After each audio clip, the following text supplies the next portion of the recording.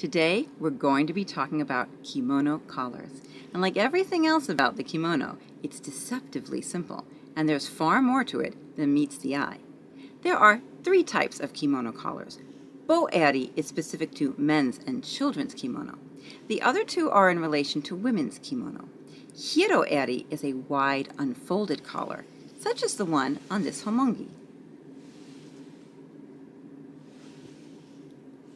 This one has a snap closure, so you can fold it over to give it the more narrow collar look. Some may have a hook and eye, and some may have no closure at all. This allows you to play with the puffiness and the width of the collar, depending on the style of the day or the style you're trying to present.